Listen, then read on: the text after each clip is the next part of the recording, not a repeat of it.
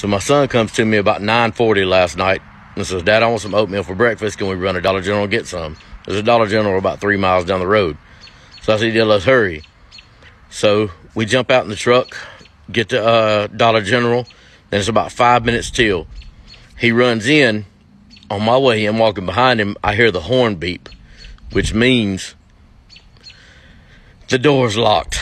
Somehow, I don't know how it happened, but somehow we left the key fob at the house with my house keys and the truck keys and everything, and it's locked us out of the SUV.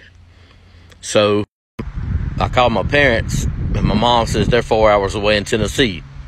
I called my sister. She's got a key to my house. They're over an hour and a half away and haven't even eaten dinner. So I said, well, fuck it.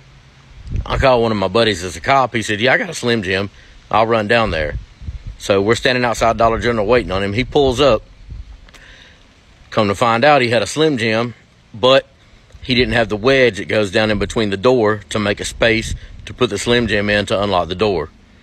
So he's standing there with the Slim Jim trying to get in, but it's not working. He's not having any luck.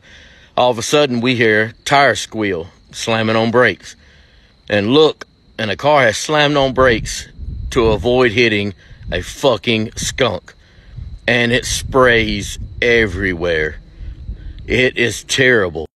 So now me, my son, and the cop are standing out here. I mean, sick as dogs. This skunk smells so horrible. And it's went off right beside us. The cop was puking. My buddy was puking. My son was sick as a dog, couldn't stand it. Everybody's gone from Dollar General. They're locked up and it's dark in the parking lot. I hear fucking thunder and lightning going off. Guys, it starts raining. You ain't gonna believe what happened next. This is the shittiest.